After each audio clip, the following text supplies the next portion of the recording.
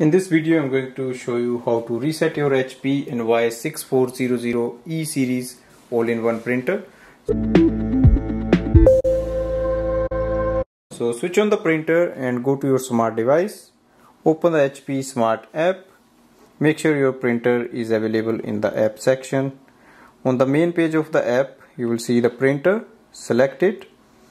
Scroll down and look for the advanced settings. So that is in the advanced section.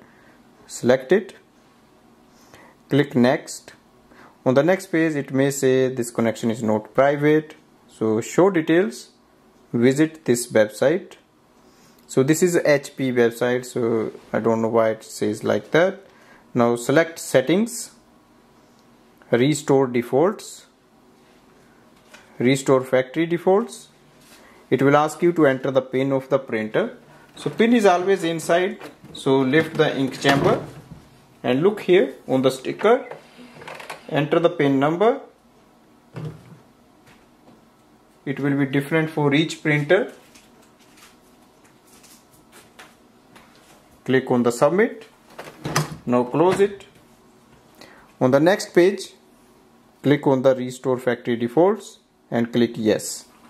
It will reset everything to the factory defaults.